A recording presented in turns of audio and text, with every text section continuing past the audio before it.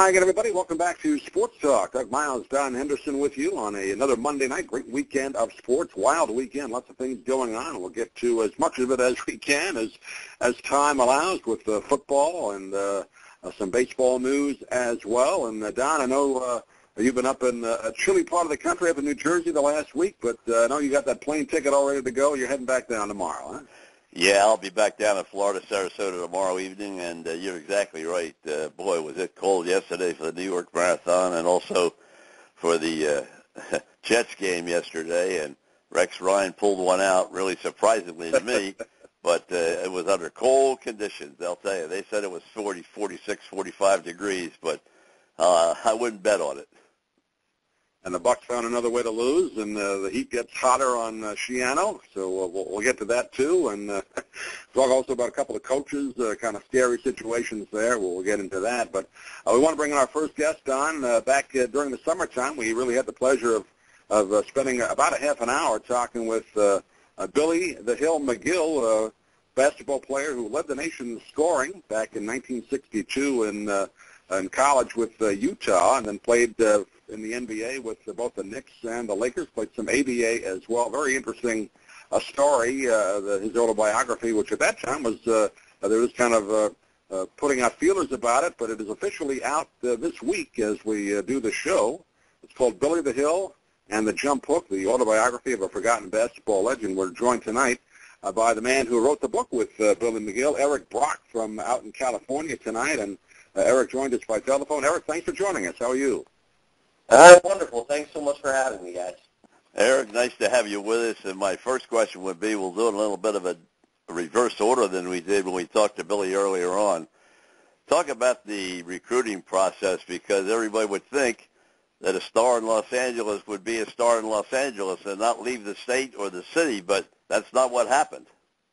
You're talking, Doug and Don, about when Billy went out to college? Right. Oh, yeah.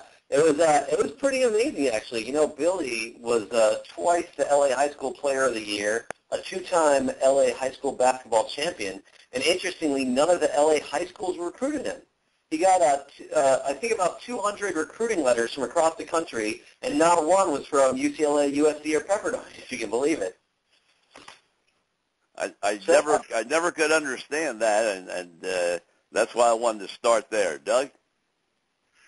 Yeah, Eric, how did you kind of meet up with Billy to do this project? I know his story is, you know, there's some sadness obviously in it. He's gone through some tough times. His history in the NBA, sadly, almost forgotten, except for, you know, the real diehard NBA fans. How did you get with this project to write a book?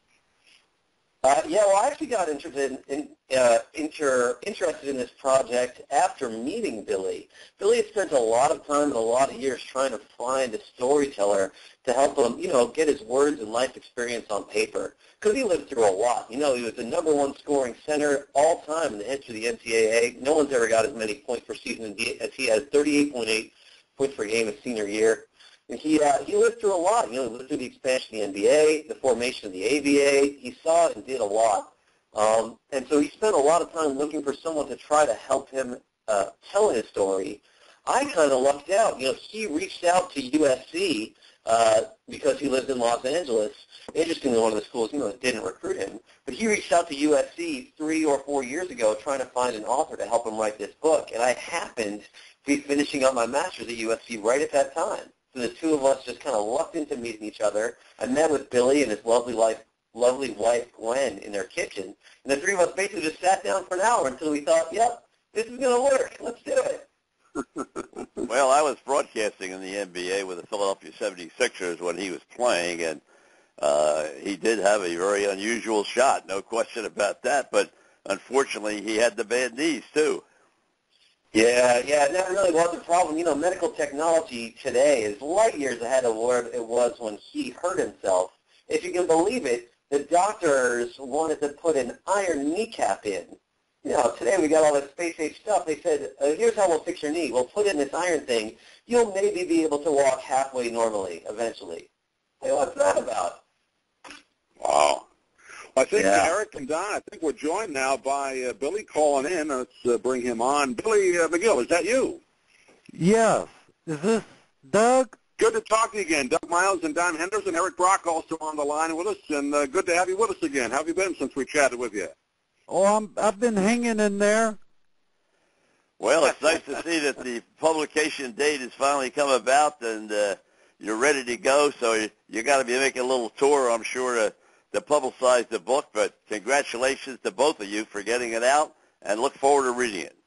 Oh, thank you very much. And you're absolutely right. We actually have tour dates scheduled in L.A., D.C., New York, Philadelphia, and we're setting some up in Salt Lake City as well. Yeah, that sounds good. Did you kind of expect this, Billy? I know when we talked back in July, you weren't really doing a lot of interviews at that point, but now that the publication is out this week, you're going to be making the rounds again. It'll be like you're back in New York with the media circus. Yes, that is true. I'm real excited, and I know Eric's a lot excited, so it's a good thing. Eric, how long did it take you to put this together? And I know there are a lot of elements to the story, and how long did it take you to put it all together? Oh, Billy and I have been working on this, I'd say, for almost 3 years together. It seemed like forever, though, Eric. Thank Eric's a slow writer. He types slowly. That's right. That's right. Well, it was also really a process of making sure that everything was perfect. Billy would be telling me stories about what happened in his playing days. I'd go home and write them up, and, on some days it'd be really good, and he'd say, oh, you nailed it. And on some days he'd look at what I wrote, and he'd say, this is totally wrong. Go back home and do it again. Well, one good Billy, thing, you had the manuscript. So you could, you went by the manuscript, and that was a good thing. Thanks. Well, Billy, maybe you and Eric could tell us exactly how the jump hook came about, because that's what you're noted for. That was your primary shot. Yes, I was a junior at Thomas Jefferson High School, and one Saturday morning, me and my best friend Lefty was working out at Dinker Playground, and in came Guy Rogers, Bill Russell, and Wilt Chamberlain. So our mouths kind of hung open. Well, I'll tell you, Guy Rogers, I broadcast Temple basketball for 17 years and was a great friend of Guy Rogers. Of course, he wound up out on the West Coast, but he had a really great backcourt combination, maybe the best that Temple ever had.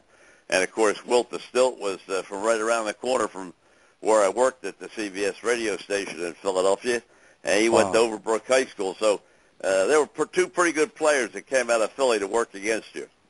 Yes, I'll have to agree with that. I know last time we talked, Billy, you kind of told the story, and you tell it in the book how you were got to play against those guys and actually shoot that shot, and you actually were able to shoot it over the stilt. You couldn't block it.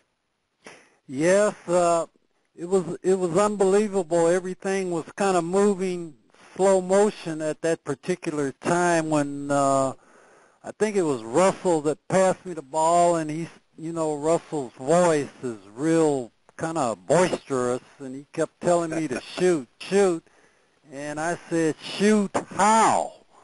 With Wilt on me.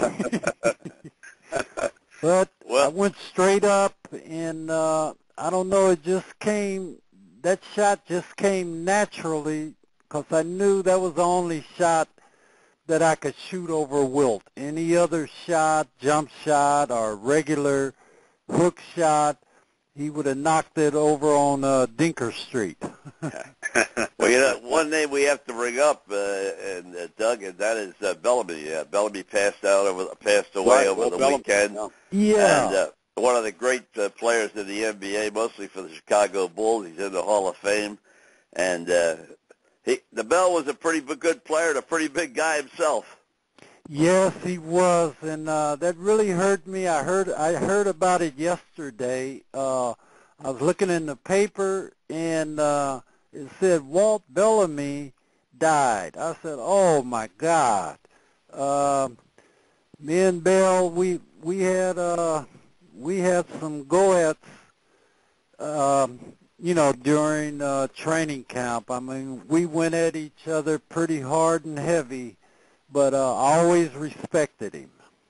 Well, I tell you, he played on some very good teams and had Butterbean Love there with him and Matty Gukas and a couple of guys I knew pretty well. And Bill was always a gentleman. What a terrific guy to talk to and interview. And those were great days in the NBA, Billy. Yeah, they were. They were. I was just a young kid, and, it was all excitement to me just to be in the NBA. And in my mind, it was just a great situation. I just wished I could have, they would have tried me, at forward where I could be out on the court with Bellamy. But unfortunately, I was a center all my life, high school, Utah University, so. It's funny, though, I bet back in the day you didn't see it much, but Tim Duncan got drafted out of Wake Forest by the Spurs, and they already had, David Robinson, and they started running that Twin Tower system and started winning championships again. Well, don't forget that, the UCLA had two players that wound up being really two of the best centers, not only in the NBA, but in college basketball all time, and one guy played behind the other. Yeah. Yeah, Alcindor at the time, Bob. Yeah. He didn't play his first year, right? That's right. He didn't play his first year. Yeah, he couldn't play his freshman year. The freshman rule was still in effect then, and so he could not play then. But I'll tell you, they had two centers. The backup center went to San Antonio, if I'm not mistaken. He was Swin Nader. Yeah, I couldn't think of his name off the top of my head, but Swin Nader is exactly right. Yeah, I recognize that name, Swin Nader. Played in the ABA too, didn't he, Billy? I remember him playing ABA ball. Yeah, I think he did. Yeah. But you got to kind of realize we're talking a lot of years back then. Not just like it happened yesterday. Well, I remember like it was yesterday. No, some of it I do though remember. It was like yesterday. Well, you were in the early days of the ABA, weren't you, Billy? In like the late '60s when the ABA started. So those were really crazy days, weren't they? Yeah, they were. All of the fly-looking clothes that all of the guys were wearing, looking like super flies. It was an exciting time. Well, Julius Erving and Billy Cunningham jumped over there. They played in the league, and it was great when they came back to the NBA. Billy came back with the Sixers, and, of course, the Sixers also picked up Dr. J. In fact, Dr. J's book comes out today or tomorrow, I think. Yeah, I saw an article about that in the paper. Yeah, that comes out as well. Dr. J. Yeah, he was a doctor on that court. It won't do as well as your book, Billy. I'm sorry? I said it won't do as well as your book. Oh, well, what can I say? He's pretty big. Well, your story really kind of goes into not only the basketball end, but I mean the difficulties you had to overcome in your life. I know you talked about it last time with us, and the stories are in the book. But it's an inspirational story on top of being a sports story, Billy. And I guess that's probably what you want people to get out of it, right? Yes. I just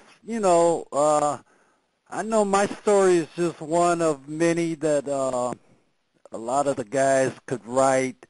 But I just, I wanted the people to know what happened to me, because I know I kind of went into the dark hole a couple of years after, my first 2 years in the NBA, and I wanted them to know exactly what happened.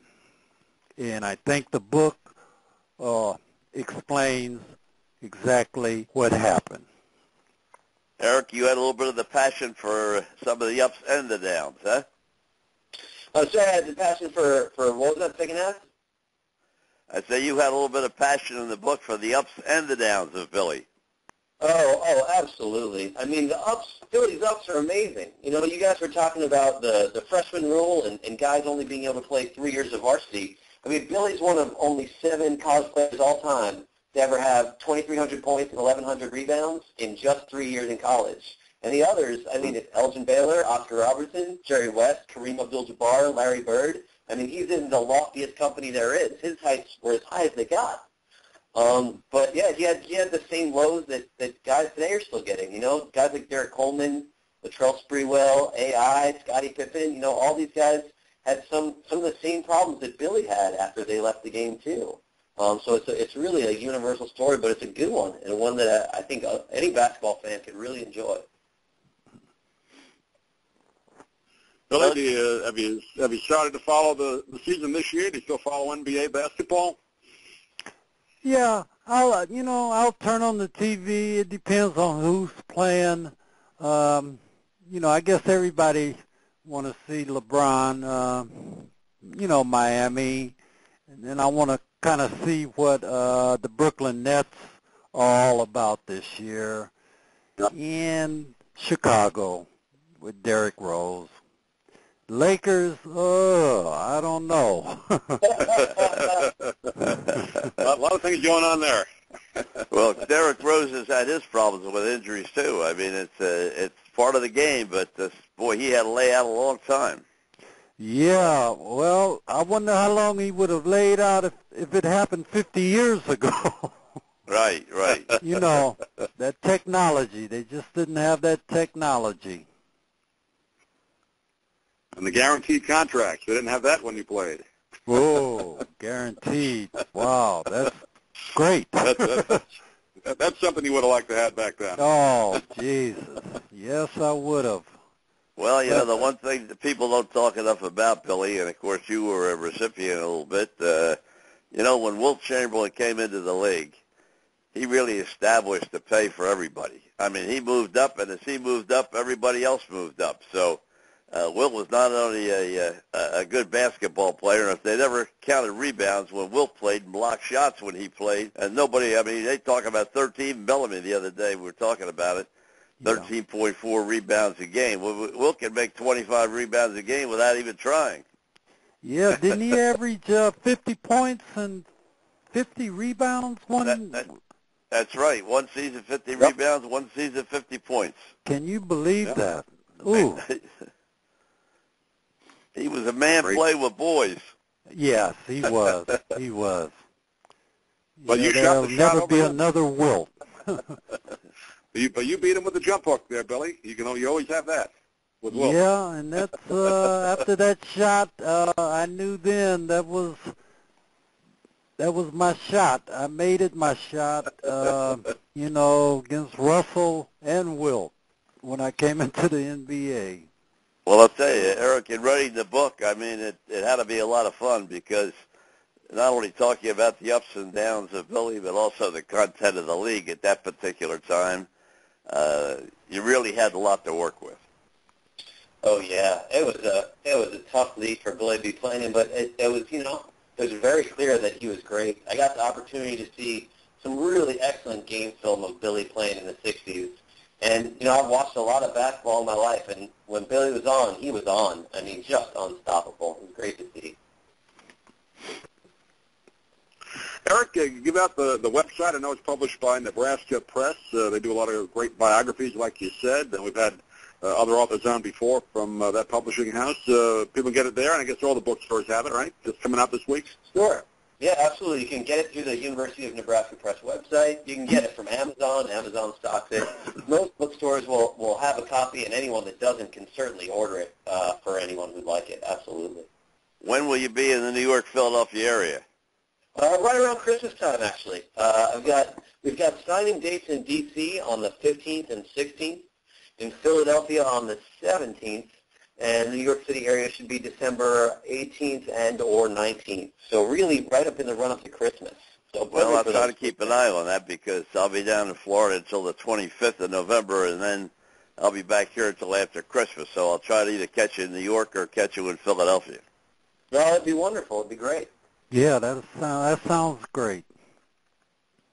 Billy, great to talk to you again. Eric, good to meet you tonight via the telephone. And please keep in touch with us. Love to have you guys back on when you're available, maybe later in the basketball season, talk a little NBA or maybe NCAA tournament time as you're available. We'd love to have you back on. Thanks, Doug and Don. The pleasure is really all mine. All ours, I should say. Well, it's great, great to have you two fellas join us. And as I said, Billy was great the first time, and you just put a little icing on the cake yourself. Yeah, Thank you, Billy. great Thank you, Eric. Thanks very much, Jack. Okay. We'll talk to you soon. Okay. And thank you, Don. Thank you, Doug. My Again. pleasure. My pleasure, too. Billy the Hill McGill and Eric Brack joining us. Again, the name of the book, full title, Billy the Hill and the Jump Hook, the autobiography of a forgotten basketball legend. And good to have those gentlemen back on tonight. We had them back on back in July, I guess it was, when they kind of just put out the initial press release about the book. And good to have a chance to talk to them. And really one of those guys, Don, in sports, I talked to a couple people, friends of mine up in New York that were Knicks fans, just to say, we had Billy on, and they said, I remember him very well. He's one of those players people remember if you kind of followed basketball back then, but unfortunately never quite made the big time as far as, an all-time, famous ball player. Well, as he pointed out the last time he was on with us, I thought maybe elaborate a little bit on it tonight for those that didn't hear it the first time. He really sustained a knee injury in high school to begin with. And right. It just carried on, and really the knee injury was the leading factor in not lasting that long in the ABA and the NBA as far as a full-time player is concerned, because the knee kept flaring up. We're going to have another guest in a few minutes. We're going to talk a little baseball, unusual baseball.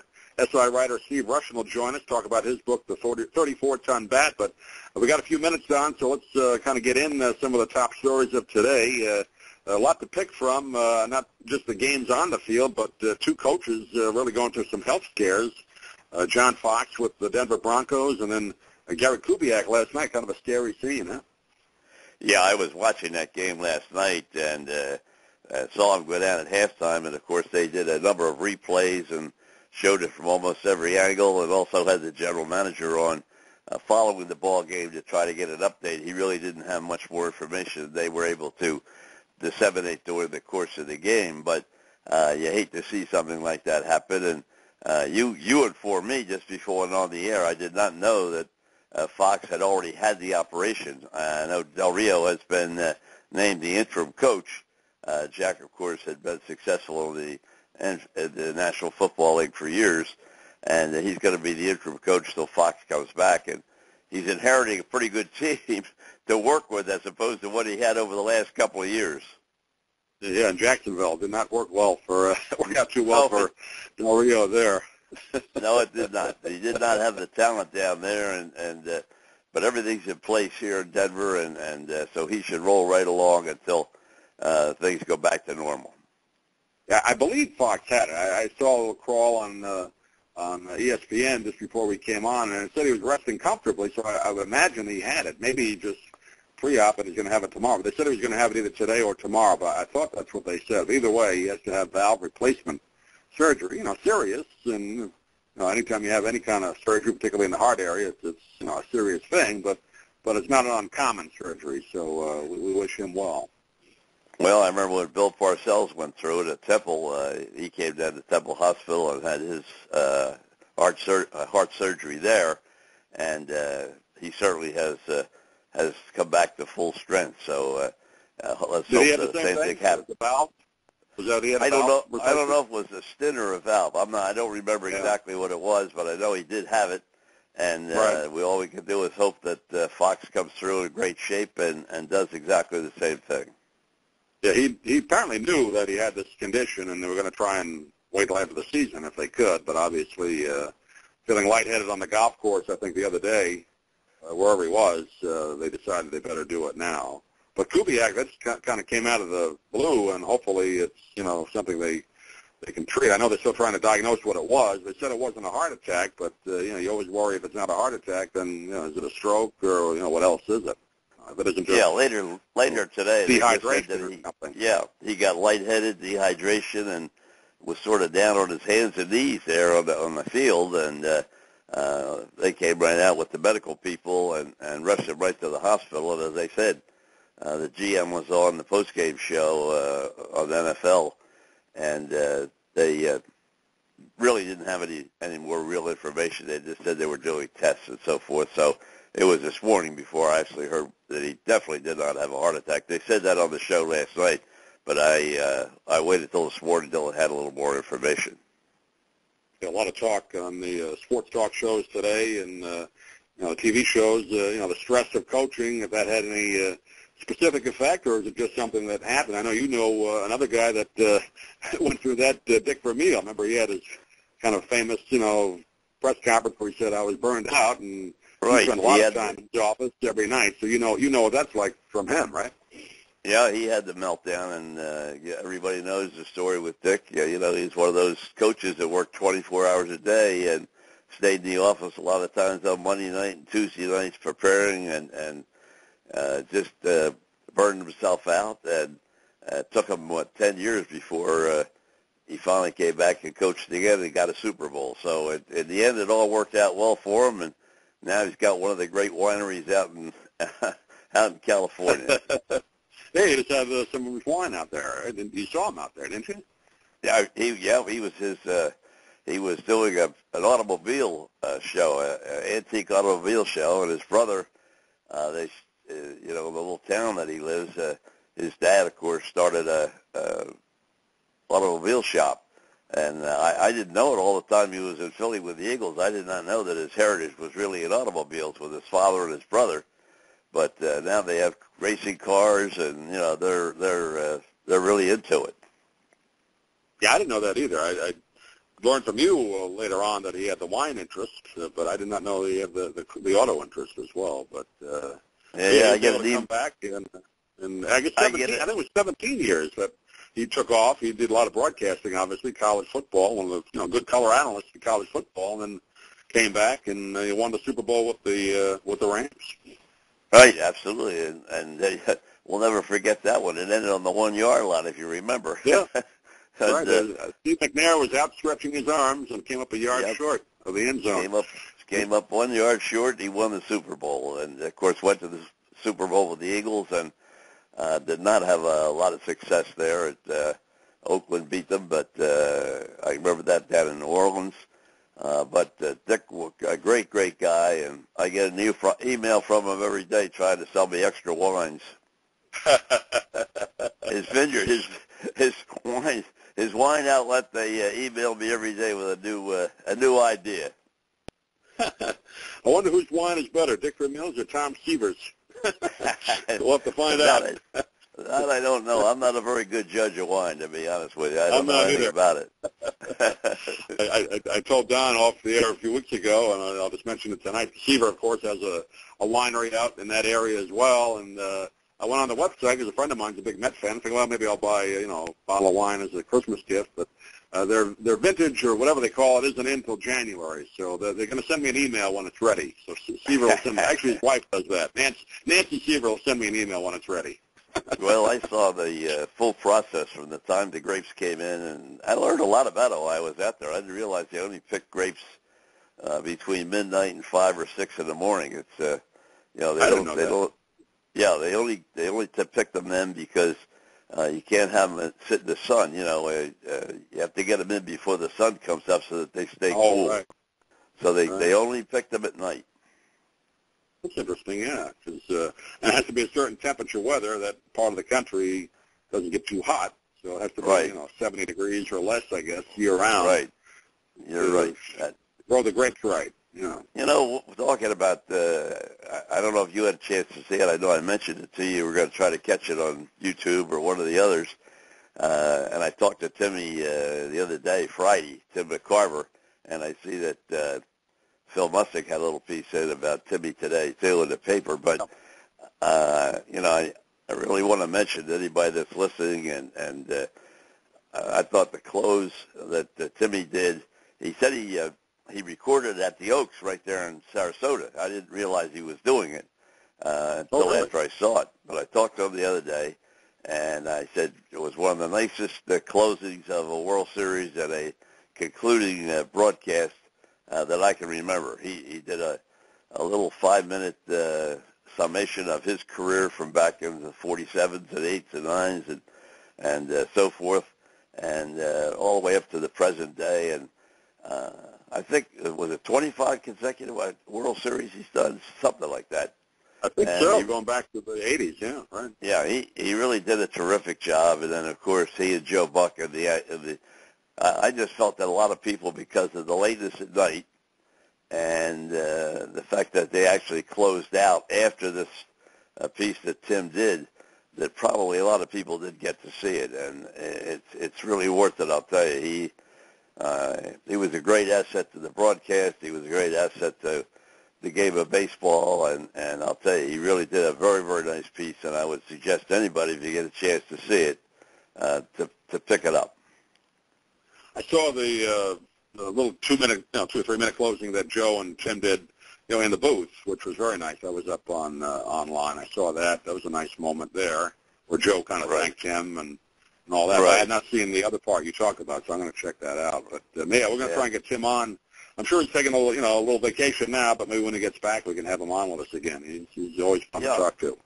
Yeah, and he told me he almost lost it at the end with Joe. He just said ditto. He said I don't think he wanted to say much at that point. He just probably couldn't. Yeah, he said that he said he couldn't have gone any further. He said that was as far as he could have gone, and he was starting to lose it, and he was happy that they just signed it off. Well, we're going to do something we usually don't do. We got me in trouble last week, but we're going to try calling our next guest here on the show here. He didn't have the number to call in. We'll see if we can get our next guest, Steve Rushin, on. Hi, Steve. Doug Miles and Don Henderson on Sports Talk. We can put you on right now if you like. Sounds great. Good. We're joined now by SI sports writer and author of a book. It's really getting a lot of press right now, so a nice excerpt in Sports and Sports Illustrated, the magazine, about a week or two ago, called The 34-Ton Bat, the story of baseball, as told through bobbleheads, Cracker Jacks, jockstraps, and eye block, and kind of the strange oddities of the game. And Steve Rushin joined us by telephone tonight. Steve, had a chance to read through it over the weekend. It's a lot of fun to read these oddities about baseball. It must have been fun to research it. It was. It's the world's longest subtitle, so I have to apologize for that. It's a mouthful, no, but okay. I wanted to get it all. Yeah, it was. They just did a big thing. You probably saw it. They just did a big thing in the New York Post last week about how all TV shows now have to have one name because exactly. they seem to catch on much more quickly than a long name program. And so that's in books, it's the opposite. They want you to know everything that's in the book on the cover, for fear that you'll move on when you're browsing. So. Before we get into your book, just one quick question, and that would be, Doug and I, before you came on, we're talking about the close of the World Series. Did you have a chance to see Timmy McCarver's little vignette before they actually signed off, he and Joe Buck? I did. What did you think? I thought that I know McCarver had a lot of detractors at the end. I thought he was great. I thought he taught a lot about the game, and I for one thought the thing was nice. Why? What did you guys think? I thought it was one of the best pieces I'd ever seen. I called Timmy right away the next day, and I said, Timmy, I've seen a lot of shows. I've been in this business a long time, and I thought they shot it right at the Oaks in Sarasota. I'm not down there now. I'm in New Jersey, but they shot it at the Oaks. He told me, and I'll tell you, I thought it was one of the best pieces to close out. And then, of course, with Joe to close out a career, I don't think it could have been any better. Yeah, I thought, and the fact that it happened at Fenway, I thought was an appropriate place to end it. Obviously, St. Louis would have been as well for McCarver's career, but it was a nice capstone to his career, I thought.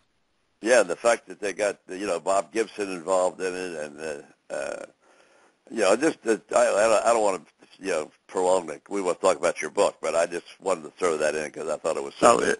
It was great. It was nice that it was the Red Sox and the Cardinals. It was kind of a reprise of '67, and it made good bookends for McCarver's career, I thought. Doug? Well, Steve, it's kind of hard to pick one thing to start with your book. You have so many different interesting stories that you tell in it. First of all, I guess, how did you kind of do the research on this? There's so many places you could have gone, I guess, to get these stories. Where did you begin? Well, when you're writing a book, you want to most of the time is spent researching and writing, so you want to do a book about a place that you want to spend a lot of time. So I went to Cooperstown, buried myself in the library there, and what a fun place that was to spend time researching a book. And, my grandfather played, I say one season, but really one inning of one game of Major League Baseball. He played for the New York Giants in 1926 for John McGraw. And so, part of the book was an effort to find out what his life was like, playing baseball in the 1920s. And that led to what was it like for his two uncles who played in the 1890s. And, what was it like for the guys before that? And pretty soon it became a sweeping history of the game from the beginning to the current day. And my uncle, my grandfather's son, still had my grandfather's 1926 catcher's mitt that he caught with at the Polo Grounds and sent it to me. I've got it here. And my grandfather had died before I was born, so when I put this mitt on, which was obviously formed to his left hand, it felt like I was shaking hands with a grandfather that I never knew. And, that catcher's mitt and a bunch of other objects, everything from bobbleheads to snow cones to protective cups, I kind of had to draw a line. Where am I going to stop? Where am I going to stop? Once I was writing about the bathrooms at Ebbets Field, the guys at Cooperstown were like, I don't know if we can get any more obscure than this. So. Well, that was a great chapter about the Ebbets Field bathrooms. Well, yeah, I live in Connecticut, and I was speaking to a man who grew up in Brooklyn and worked for the Brooklyn Eagle on the printing press there, and had gone to Ebbets Field a lot as a teenager. And I said to him, "Oh God, that's one place I wish I could have gone to games. How great was it?" And the very first thing he said was, "Well, you had to wait forever to use the men's room at Ebbets Field. You could wait an hour, and the facilities were terrible." And I thought, of all the things I've ever read about Ebbets Field, I never heard that. And upon looking into it, Walter O'Malley complained every chance he got, not only about the parking and the neighborhood where Ebbets Field was when he was threatening to move, but he complained about the bathrooms, and there was no ventilation. And even though the McKeever brothers, who were along with Charles Ebbets, were the original owners of the Dodgers, they were in the plumbing business. They never seemed to have gotten the plumbing right at Ebbets Field. And when you think about it, that park was built in 1913 and was no more after 1957, whereas Fenway was built in 1912 and Wrigley in 1914, and those two places are going strong. It's hard to imagine that Ebbets Field is now gone for over 50 years. Well, take it from a guy that was there. I saw Swish Nicholson hit 2 home runs there one Sunday afternoon. I spent a lot of time with him, and I can verify that your story is absolutely correct. Well, I'm glad to hear it. I think, I don't know if it was McPhail, somebody in the late 1930s, early 1940s, saying it was like a horse going to a horse trough. So that didn't sound flattering to me. But another great Ebbets Field story that's in there. I mentioned my grandfather Jimmy Boyle played. His brother Buzz Boyle played for the Dodgers in the early 1930s. Played on Stengel's first team, and in 1935, his last season there. After his last season there, police walking a beat beyond the right field wall there at Ebbets saw from outside on the sidewalk in February in the off season, saw a dozen bats come over the wall from the inside, and then saw a pair of uniform pants come over the wall, and then saw 3 kids come over the wall. And they caught 2 of them. 1 got away, but the pair of pants had my great-uncle Buzz Boyle's name stitched into the waistband. So, I've got my grandfather's mitt here, and his brother, some kid was trying to make off with his uniform pants. So you can see, especially for kids, all of these objects of baseball have a huge appeal. Well, unfortunately, the Dodgers leaving ended my loyalty to pro sports. Really? I've never been able to really root for a pro. And I've broadcast the games, and I've been with the games, and I know, but I don't root for. I've never rooted for another team in my life. Never rooted for another team. When the Dodgers left, I went from Leo DeRocher when he was the manager, plus playing shortstop at the same time in 1944. Tommy Brown, they brought out of high school to play third base. Archie Vaughan, Dixie Walker. I mean, it was the greatest collection of players. And then when they went into the championship years, and all the great teams they had up till '57, and when he moved that team out, and I know it wasn't all his fault. Robert Moses had a lot to do with it, but Yep. I never was able to root for another team. Well, it's funny. I grew up in Minnesota, and the Minnesota North Stars, of course, moved to Dallas. People say, "Oh, did you become a Dallas Stars fan?" Are you kidding? Nobody stays loyal to the team that moved. I wouldn't have expected you to say that you were a Los Angeles Dodgers fan, obviously. But and Gladys Gooding is another character in the book, the organist at Ebbets Field, and absolutely, the Brooklyn Dodgers, the protective shells that were zipped into the inside of their hats as the sort of precursor to the batting helmet. They were really innovative in so many ways, and that's the one team in all of sports that I wish I could have been around to see the Dodgers play at Ebbets Field. Well, you talk about Gladys Gooding. That was a trivia question for years and years and years. Who played for the Rangers, the Knicks, and the Dodgers? And it was Gladys Gooding. Yep, and she was sort of the first to really, in baseball at least, to really use the organ as a weapon. Playing the Three Blind Mice, and when Warren Spahn threw 15 scoreless innings on his birthday, but then lost 1-0 with a walk-off hit.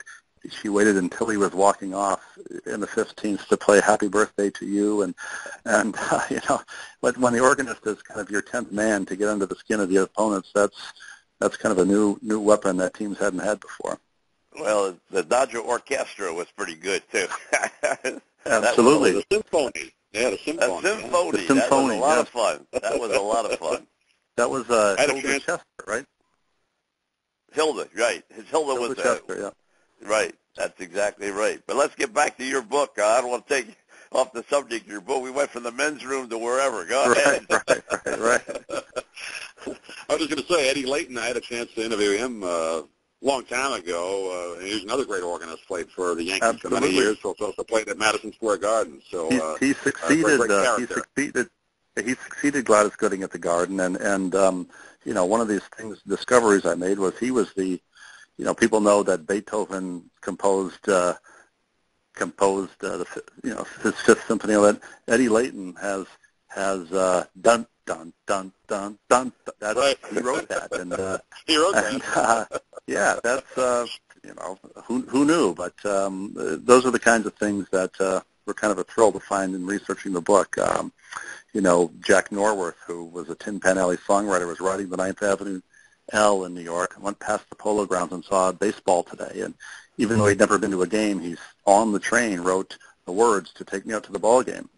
And his writing partner, Albert Von Tilzer, set it to music, and it was a big hit. But it wasn't until 30 years later that either of them had attended the game, and they were invited by the Dodgers to Take Me Out to the Ball Game Day to celebrate the song they had written, but neither of them had ever been to a baseball game. It's pretty great. That was a vaudeville song, right? That was a vaudeville song. That was for an act, right, on vaudeville? Right. They wrote those for Broadway and vaudeville shows and wrote tunes for it. And in fact, when Von Tilzer died in 1956, I want to say in October of that year, Ed Sullivan was having a bunch of ball players on to mark the opening of the World Series, and Von Tilzer watched in bed the opening of the show, and they played "Take Me Out to the Ball Game" as these players came on. He died that night in his sleep, and so the last melody he heard was the one that he had written 50 years earlier. Wow. Well, the interesting thing that you look back on and you think of Shepard for so many years with the New York Yankees and the TR. Sure. Harry Bello was the at Madison Square Garden, he was the one that introduced the fighters. I'll never forget. I mean, Harry Bello, if I could hear him today, I'd know exactly who it was. That's the beauty of baseball, is these voices. I think of TV and radio, Red Barber and Vin Scully and Mel Allen, but somebody like Derek Jeter, who still has Bob Shepard introducing him on the PA after Bob Shepard has passed away. Those voices mean so much, and the sounds of the game, not just the organs, but the vendor cries, the vendors, hawking peanuts, and you can hear that distant cry through the radio. That's what baseball is to me, especially as a kid listening to games on the West Coast on the radio, staying up too late and hearing those voices, and KMOX and WLW in Cincinnati with Marty Brenneman and WGN in Chicago, and you can get all those stations at night, and that's kind of what got me sucked into baseball as a kid. 3WE in Cincinnati, and then 3WE, right, exactly. Yeah, there are a lot of great stations that broadcast baseball. They went away for a while, but now the 50,000-watt stations are coming back because exactly. Baseball and radio sort of go together. Yeah, and back in the 40s and 50s when that marriage was taking off, and every team had a beer sponsor, and if the team switched beer sponsors, they also had to get rid of the announcers because they were so associated with that brewery. Right. And the whole history of baseball and beer and food and announcing, all of these things are intertwined, and they're all of these stories are told in the book. Well, grab another one out of your memory bank, and besides the men's room, go to the next level. Well, you mentioned the fights at Madison Square Garden. There was a guy that I write about named Foul-Proof Taylor who sang in the Metropolitan Opera chorus in the 1920s, and coming off stage one night, he was speared in the groin by another extra, and immediately after the show, he went down to the Bowery, bought some rubber cigars and some aluminum, and made a protective cup out of these, though he didn't know that he thought he had a new invention. Wore it that night to the opera, told the same guy to spear him. The guy did. He was fine. So he went around to New York boxing gyms and asked the heavyweight fighters of the day, the famous guys, to punch him in the cup. They did. He was fine, and so he started trying to sell that invention to the New York State Boxing Commission, because in the 1920s, if there was a low blow, the fight would be ended and all bets were called off. So if a guy ringside, a mobster at ringside was losing his bet, he'd just tell the guy to throw a low blow, and all bets were called off. So boxing needed something like that. And eventually he went to baseball clubhouses, and he invented a sort of crude batting helmet, and he asked baseball players, Ebbets Field was one place they went to whack him over the head with a baseball bat, and they did that. And this guy, he called his invention the Foul-Proof Cup, and it started going by the name Foul-Proof Taylor, and he kind of faded from the public eye in the late 1950s, early 1960s. He could be seen on the Friday night fights on TV wearing a jacket that said on the back, Foul-Proof Taylor fouled 30,000 times, which was the number of times he'd been hit in the groin. So Doug and I have done a couple of shows, and of course, with 42 just coming out not too long ago, sure. Branch Rickey was the first advocate of having helmets. And that was when he was with Dodgers, obviously, I'll say somewhere back in 1950, somewhere in that area. The players were as they are in hockey, they were very, very opposed to having the helmets, and they didn't really have helmets. They had a plastic liner that went inside the cap, and it eventually evolved into what we know now are the helmets that they use. But Branch Rickey was one of the first ones to really want that. Yeah, McPhail had those liners developed with the Dodgers, and then Branch Rickey mandated. He was the first in Pittsburgh, actually, to mandate that everybody in the organization wear one. And it wasn't until 1970 that Major League Baseball mandated that everybody wear one. But even then, guys were grandfathered in. Right. So that in 1979, there was still one player not wearing a helmet. So, and the same thing happened in hockey, as when guys were required to wear a helmet, there were still all those guys grandfathered in who wanted their hair flowing locks to wave in the wind in the 70s. So it's crazy. But Craig Cavish was the last guy, I think, that did not wear a helmet. I remember him. That sounds right. And the crazy thing about baseball was that nobody adopted these new sort of protective things, including wearing a glove, until some star did, and then everybody sort of said, "Oh, it's okay." Albert Spalding wears a glove on his hand in the 1880s. Okay, I guess it's okay for the rest of us.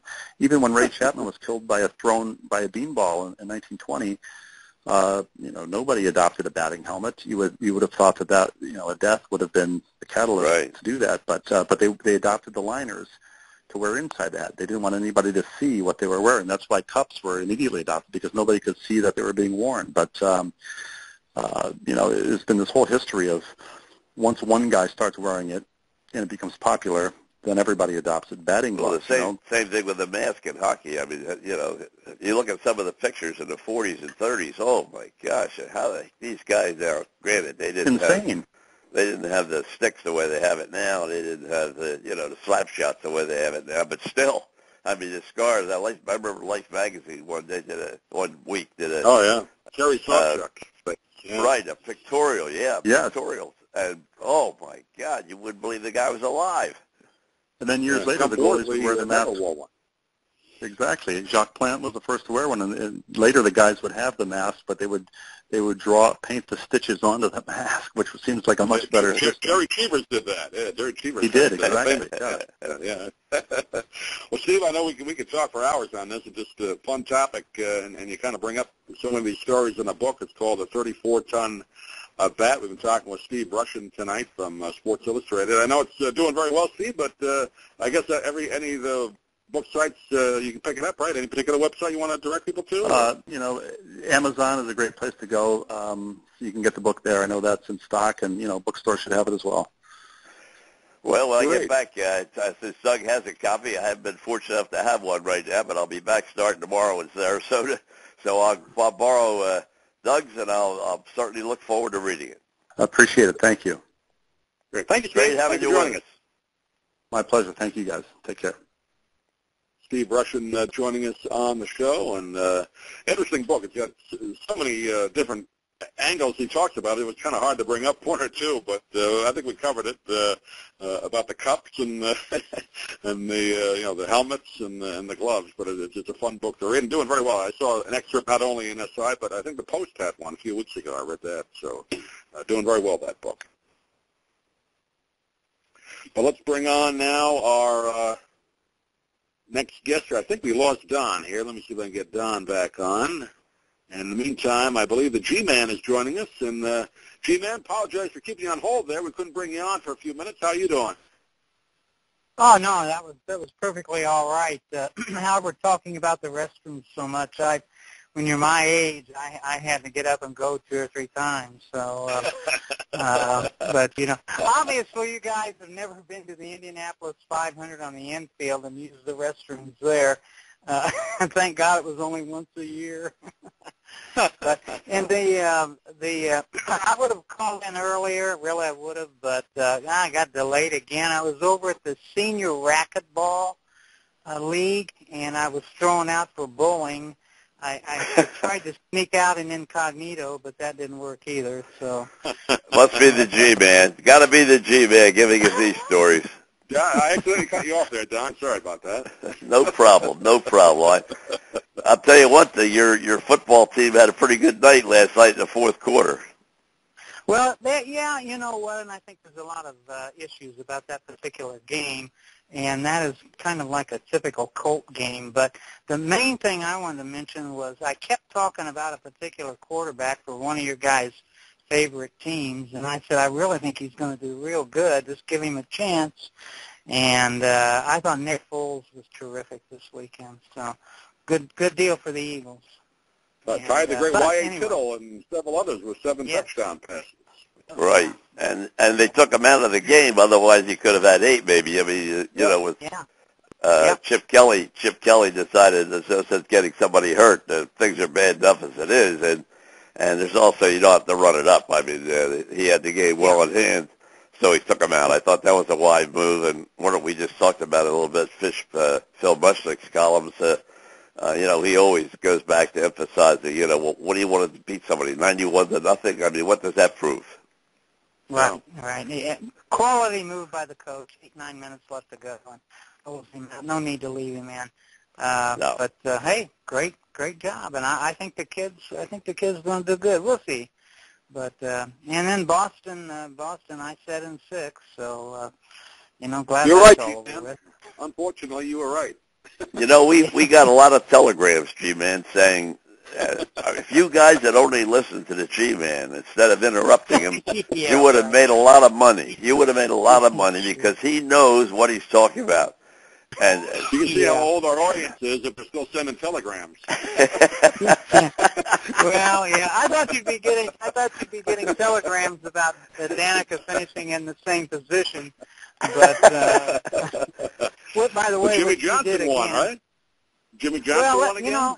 Jimmy Johnson won, and I really feel like the things they weren't talking about, I don't know, maybe I was half blind, but in watching that race, that audience, the attendance looked bad, in my opinion. And you have two more races. You got Phoenix, and then you got Homeland to wrap it up. But quite frankly, something's got to be done. Either Jimmy Johnson needs to retire, or somebody else has got to start winning, because I think fans, I've already talked to a couple fans, and they said, you know what, they said they're so tired of seeing the same guys up there that they sold their tickets. They just don't want to go. Really? So I don't know. We need to see some changes in NASCAR. It'd be nice to see some other people get up there and win. You know, one other thing, G-Man, you might comment, you talked about the game last night, and I did have a chance to watch it all. It's amazing to me now, even with replay. You know, the guys in the booth say one thing, and then the officials come out and say something completely different. I mean, how they thought that ball hit off his foot, I'll never know. Yeah. You know, I'm reaching a point where I'm beginning to just hit the mute button and watch the game. You know, of course, I did that during. By the way, now tonight, guys, you'll want to watch the Monday Night Football, because I'm sure Bob Costas will come in halftime and we're going to start talking about bullying. Without a doubt, he's going to put a. He didn't tick you off last night, did he, G-Man? He didn't say anything to tick you off last night. No, I muted him every time he came on, so I have no idea what he said. But I'm sure that if he comes on, he'll talk about bullying. But well, I'll tell you, I like to get in on that. I like to. I'm a great advocate of the replay, but I it seems to me like now they're having as much trouble reading the replay as they do reading the play, and it just doesn't seem to me like it ought to be that tough. I mean, holy smokes! No. And then everybody has a different opinion about how what transpired. You're sitting there watching it on TV, and they tell you one thing and something else. I mean, I don't understand why it's so tough. Yeah.